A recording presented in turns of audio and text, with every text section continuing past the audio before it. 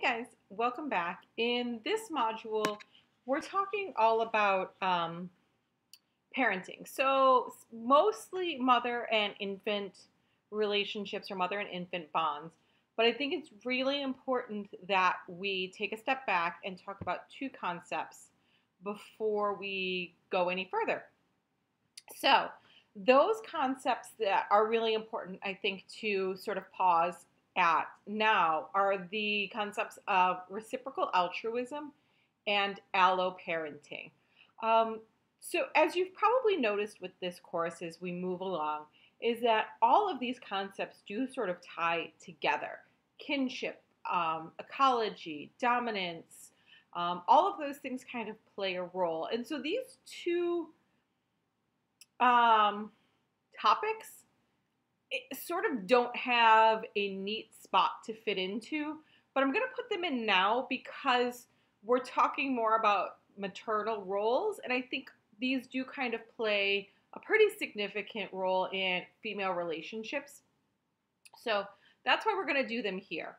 So the first thing I'm going to talk about, and it might seem a little bit off topic, but as we come back to everything that we're talking about, you'll see how it really kind of plays a role in a lot of what's going on. And that's the concept of reciprocal altruism. So what is altruism? What does it mean to be altruistic? So we might think of somebody who is philanthropic as altruistic. So being altruistic means that you are doing something for somebody without an immediate return, okay? And we do that a lot in society, and it's not just people who are giving generous gifts to charity.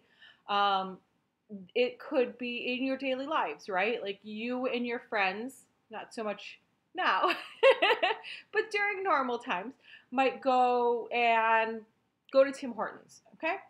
And you might be short on cash, and your friend says, "Don't worry, I got it." She's not expecting you here. She's not necessarily expecting you to show up the next day with the $2 that the coffee cost, because at some point in time, they know that they're going to be able to rely on you for something they need. So the concept of reciprocal altruism is really important in social species. So it's really important for humans. We do this all the time. And it's really important for primates and other animals as well.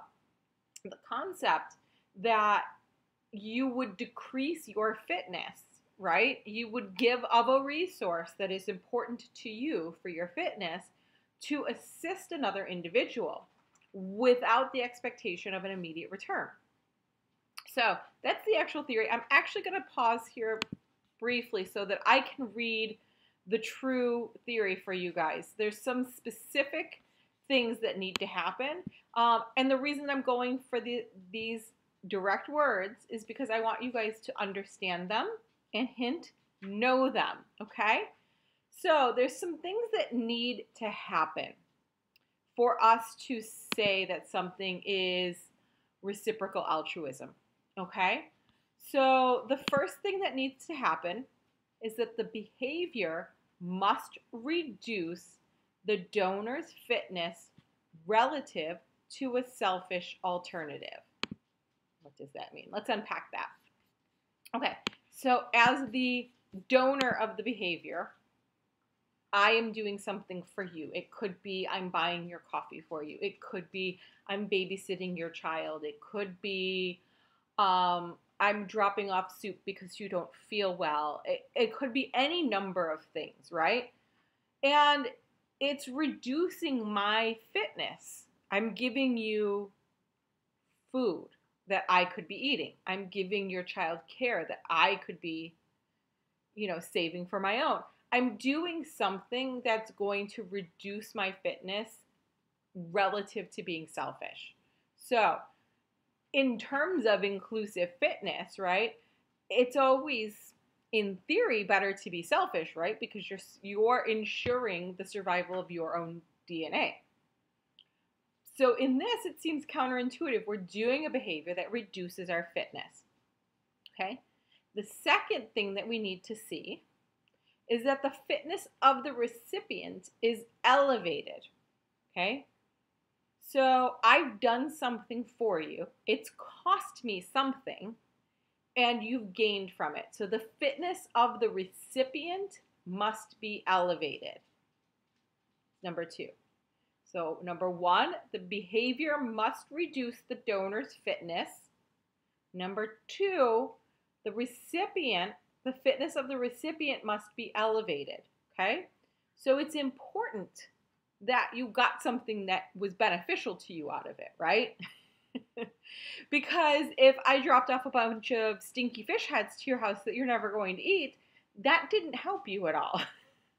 So that's a silly example. But again, understand that I've done something that's reduced my fitness and increased your fitness. Okay? So here's the other important thing. The performance of the behavior must not, I repeat, must not depend on immediate return. Okay? So I've done this thing for you. There must not be an immediate response from you to give something back. Okay? We call that a tit for tat. Okay? This is not a tit for tat. Okay? A tit for tat would be, I'm giving you my sandwich and you're giving me your cupcake. We both got something out of it. It could be that I see that you're hungry and you don't have food, so I gave you half of my sandwich. Okay? It would have been better for me to keep the whole thing and eat it, but I gave it to you to help you. Okay? You don't have anything in that moment to give me in return. Okay? So again, I'm going to harp on these 3 because I would imagine there's an exam coming up, we might see this. Okay? The behavior must reduce the donor's fitness relative to a selfish alternative. The fitness of the recipient must be elevated. Okay? And the performance of the behavior must not depend on the receipt of an immediate benefit in return. Okay? So, now, this is hugely important in social structures, okay? If we don't do this, okay, if we don't participate in a reciprocal altruism, society doesn't work, okay? So I'm going to tell you 2 other conditions, okay? So the first 3 are the things that we must observe to say that reciprocal altruism is happening, okay? If we can observe all 3 of those things, we can say, yes, this social group is performing reciprocal altruism. But there's 2 conditions necessary for it to develop, okay? There must be a mechanism for detecting cheaters, okay? Again, these are the 2 conditions necessary for reciprocal altruism to evolve in a society.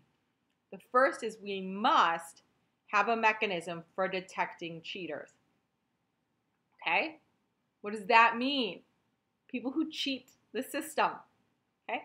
So, this is the example I've always used, so I'm just going to go ahead and use it and assume that at some point when you guys are listening to it, we're going to be going out to bars again. So, you go to a bar with a group of your friends every Thursday night. It's pretty consistent. There's a group of you guys that go out, right? There's that one person in the group who never seems to buy around. We'll call him Joe. And if your name is Joe, I apologize. So Joe goes out, and week 1, everybody's buying a round of drinks. Everybody's having a great time. Joe's like, oh, well, I didn't get paid this week. I got you guys next week. Next week rolls around. Everybody buys a round of drinks. Joe somehow is like always in the bathroom, or he's just not there, right? He doesn't buy a round of drinks. Eventually, you guys are going to be like, Joe is never buying any drinks. What the hell's up with that, right? You're going to detect that he is cheating the system, right? So either you're not going to invite him anymore, or you're not going to buy him a drink when it's time to buy a round, or something may happen, right? You're going to know that he's cheating, okay? It's just like if you've always helped, you help your friend to move. Nobody likes to help their friend move. It's not an enjoyable situation. But when you move, you expect your friend to help you back, right? If your friend makes excuses for not helping you move, that friend is cheating, right? You're going to feel that. You're going to know that, right? So it's not necessarily something that we immediately recognize, but we do have an internal mechanism for detecting cheaters. Okay, so that's one of the conditions that we need for it to evolve. So we need to know if somebody's cheating. The second one is that we need a large or indefinite number of opportunities to exchange aid. A large or indefinite number of opportunities to exchange aid. So that means we need to actually live in a social group. If you're a hermit or you're living by yourself or only in a monogamous pair, you don't have a lot of opportunity to exchange aid, okay? So we need to have a social group that's functioning in a way that we can exchange aid consistently back and forth, okay? So those are the two conditions that we need for it to develop. So I'm going to drop into your module here a little diagram. So if you want to pause me and pull that up, or however you guys want to do that, if you just want to listen to me talk about it first, and then you can look at it. So there's a nice little flow chart in this diagram that kind of describes how this happens. So the first thing is that I'm assuming that I'm receiving aid from you, my student, okay? I receive aid from you. I notice that you've done this favor for me, and I feel happy about it, right? So that's important. I have to notice that you did it. If I don't know you've done this for me, it kind of defeats the point. So you've done a favor for me. I notice it, and I feel happy about it, okay? So in the first scenario, I feel obligated to do you a favor, or I like you, and I want to do you a favor, right? So I reciprocate at some point in the future. That leads you to like me, and we have positive reinforcement, and we continue to give each other aid, okay? In the other scenario, I've still received aid from you, or a favor. I've noticed it, and I liked it. So all of those things are still the same. But in that case, I'm kind of a jerk. I don't feel obligated to do you a favor, and I don't want to, okay? So I don't reciprocate. So you notice that I'm cheating, and I'm not really participating in reciprocation. That means you don't like me, okay? That means you're very unlikely to do me any favors in the future, okay? So those are all really important things. So go ahead and grab that flow chart. It just breaks that out into exactly what I just said. But it's a good flow. So that is what reciprocal altruism is. And the next topic I'm going to talk about is alloparenting. And you'll see that reciprocal altruism plays a huge role in that. But you'll also notice as we move past exam 2 into things like social learning and tool use and all of that, reciprocal altruism is kind of an underlying concept that's happening, okay? Because we can't really have a social society without being able to give aid and not expecting a tit for tat. Okay, so the next thing I'm going to jump into is the concept of alloparenting. So what the heck is alloparenting? So the literal definition, let me make sure I have it, is parental care provided by an individual towards a non-descendant young. What the heck does that mean? Parental care given to a dependent that is a non-descendant young. So anyone other than mom or dad, okay? An alloparent can be anyone other than mom or dad, okay? Because the mom and dad are, the child is the direct descendant of mom and dad. So siblings, aunts, grandmas, it's usually females in this case, can be an alloparent, okay? So this is really important. We just talked about social structures. We talked about dominant structures. We talked about mating strategies. So the ability in a social group to care for young is really, really important, right? Because again, it helps our fitness to care for young. It even goes back to ecology. It goes back to taxonomy, where our infants have markedly different coat colors, okay? So the concept of alloparenting is really important, okay? So an alloparent can be anyone who is not a descendant. So what are some ways that an alloparent might participate in the support of young. So the first way, and again, these are going to be really scientific definitions, so I'll say the definition and then I'll break it down. So the first way that we can alloparent is preparing for the offspring prior to zygomatic or zygotic development. Okay, what the heck does that mean? It means nest building or territory defense, right? We're preparing for the arrival of the offspring while they're still in utero. Okay, so we're helping the mother either literally build nests or a den, or again, it's not just primates that do it, or we're helping to establish a defendable territory. Okay, so that's one way in which we alloparent. Another way is direct provisioning of food for the young. Okay, direct provisioning of food for the young, and that's literally helping to bring food either to the mother who is nursing, right? Because the more nourishment that she has, the better she's able to produce milk, right, for her offspring. And the third is tending to, caring for, feeding, defending, teaching, truly babysitting, right? That's what we think of when we think of babysitting. All of those things. Tending to, caring for, feeding, defending, and teaching, okay? So the type 3 is preparing for offspring prior to zygotic development. 2 is direct provisioning of food for the young. And 3 is tending to, caring for, feeding, defending, and teaching the young. Okay? So those are all really, really important things, right? Those are all things that the mother might need help with. And they're really important things for the infant to get right. If the infant, and we're going to talk about attachments, has secure attachments to its mother, the ability to have a lot of additional kin around that it can learn from is really valuable, right? So whether it's having a sibling that's a little bit older, a little bit more gregarious, a little bit more adventurous around to follow, right, and to learn things from. I think all of us that have older siblings did that when we were growing up. Having grandmothers and aunts around, all of those things help us learn in a social environment. And when we talk about social learning, again, we'll see that that's really, really important to have others in your social group that can alloparent you. Not only as the offspring, right, because you get a lot from that, but also as the mother, right, because additional support is always great. And again, we're going to see a lot more alloparenting happening with those that are more directly related. Again, a stronger kinship relation is going to go hand in hand with the frequency of alloparenting. Okay?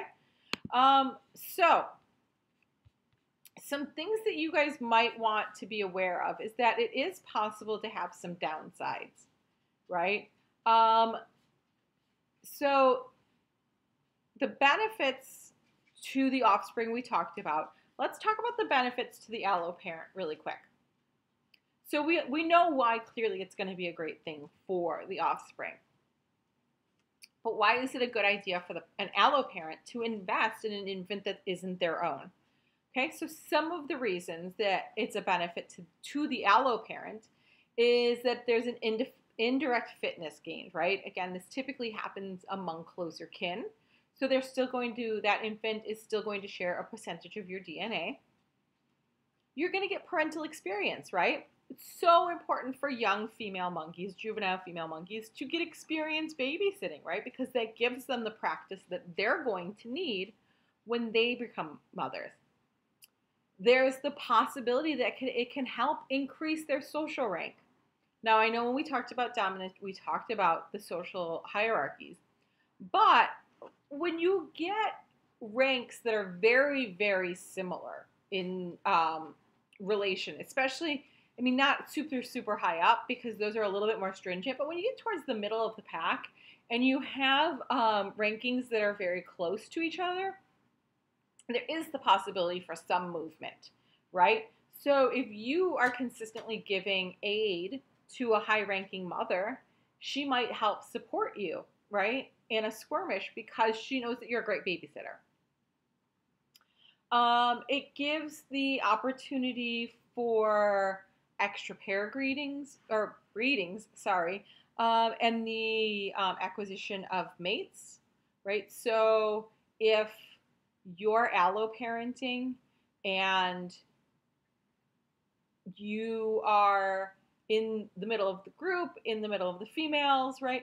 Those mothers at a certain point are going to be busy when those males come around. It's going to put you in a position to potentially get more mating opportunities.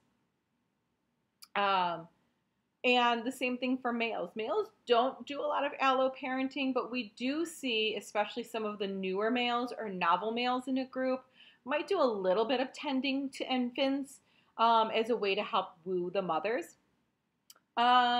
It's going to give you protection from predation during cooperative breeding, right? So if you are helping to alloparent, your infants will also be alloparenting, right? More eyes on all of the infants in general.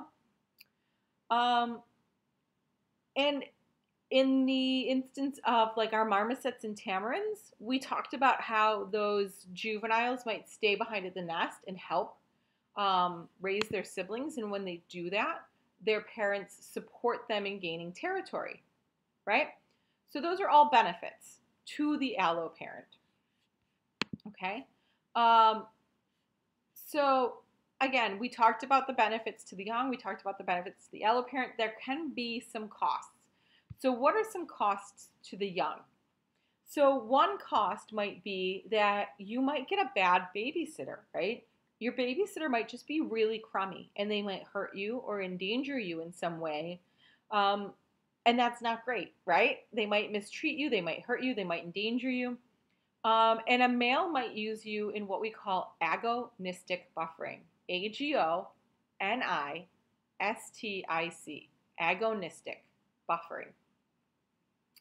So I think we might have seen this in the gelada baboon video, okay? But I'm going to describe agonistic buffering to you, so you guys should recall seeing something like this.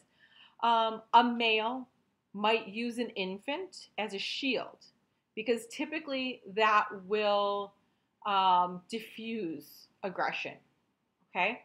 So if a male is in an aggressive situation and they want to diffuse it, they might grab an infant and use it as a buffer. We call that an agonistic buffer, okay? Because we are buffering that antagonism, right? So typically it diffuses the aggression, but not always. So you could get hurt. You could get hurt from a bad babysitter. You could get hurt from an agonistic buffer. And then, of course, there's a cost to the alloparent. In general, you know, any energy you expend on an infant that is not your own is energy lost, right? But the reason for this, again, we're going to talk about reciprocal altruism, is that at the end of the day, or when it all kind of hashes out, everybody receives an equal amount of care in return, so that it makes sense to sort of spread out your care and to offer assistance to infants that are closely related to you. Okay? I hope that makes sense. So let's talk about some ways that we might see this. Just scrolling through my notes because I have a ton of notes on this. Oh, goodness gracious. Give me one moment. Okay, so these are called mutualistic, right? Because both parties mutually get a benefit out of this. So there's cooperative breeding. So in the cooperative breeding system, this is where siblings may stay behind. Okay, we call that cooperative breeding. A sibling stays behind at the nest. It can be primates. We see that in marmosets and tamarins. We might also consider that our blackback male gorillas. We sometimes see this in other species like African wild dogs and some birds. So what will happen is that those helpers at the nest, is what we call them, they are offspring that are technically sexually mature and should be off creating their own offspring, but they've stayed behind to help their parents with the next generation. And by doing this, they've ensured that their parents will support them when it is time for them to establish their own territory. So they stay behind briefly. They repress their reproduction. Again, that's a big deal if our goal is to spread as much of our genes as possible. So for a period of time, they repress that so that they can stay behind and assist their siblings, and then their parents will help them establish a territory. Okay? Then we have what we call joint brood care or babysitting. Okay, so we see this in vervets, ring-tailed lemurs, macaques, a lot of primate species. And this is where we'll truly see like community care. Okay, so we'll see, you know, a mother and like her sisters and multiple offspring, like all kind of together, babysitting, caring for. You might see like juvenile females helping with the infants. So it really does truly look like it takes a village. It's a communal experience. Everybody is helping each other. And babies are wildly attractive, okay? There's a reason that infants look the way they do. So think about every infant that you see, a human infant, a monkey infant, a puppy, a kitten, right? There's characteristics about them. They have big foreheads, they have big eyes, they usually have floppy ears. There's something about that evokes the response, right? That's important. They're designed biologically to make you think they're cute. It makes you want to care for them.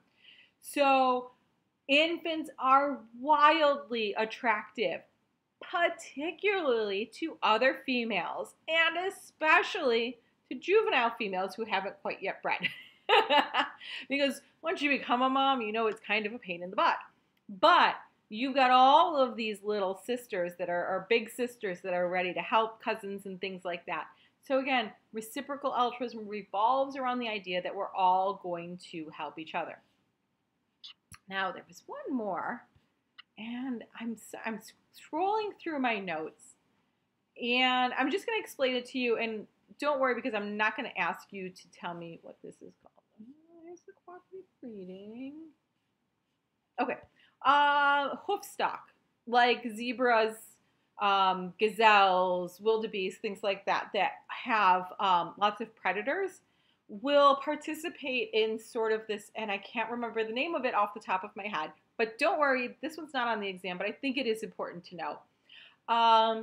They cooperate in a behavior where they keep all of the young in the center of the herd, and they kind of, the whole outside of the herd is typically the adults, and this helps to protect or insulate. So that's another example of allocare or alloparenting. So those are all mutualistic because they help everybody, right? At the end of the day, everybody's sort of getting the help that they need because everybody's participating and reciprocating. There are some examples of parasitic. So a really great example is, and go ahead and Google this. Go ahead and Google reed warbler. So reed is R-E-E-D.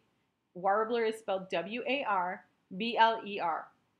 And you should, at some point, get a photo of a reed warbler feeding a cuckoo bird. So a reed warbler, a little bitty bird like this, okay? And they live in marshy areas. What'll happen in these areas is that a cuckoo will come in, push all of the warbler's eggs out of the nest, so kill all of the warblers, and lay her eggs in the nest, and then disappear. When the eggs hatch, the warbler takes care of them because she assumes that they're her infants. But the cuckoo bird is like, even the infant is like this big compared to the itty bitty warbler. So you'll see this picture where you've got this adult warbler feeding this humongous baby. Well, obviously, that is parasitic, right? That's terrible. That mother is not doing anything to increase her fitness, and she's expending a tremendous amount of energy on an infant that is not genetically related to her. Okay? So those are the two concepts I wanted to talk about that sort of kind of fit in this area a little bit. But again, it's going to be something that you should think about across all of the topics that we've discussed. Because in order to form a social structure and have larger social groups, things like reciprocal altruism and alloparenting and cooperative breeding are super important for the sustainability of those societies. Okay? As always, if you guys have any questions, please drop them in an email to me. And we have exam 2 coming up real soon. So make sure you know this. This stuff I guarantee you will be on that exam.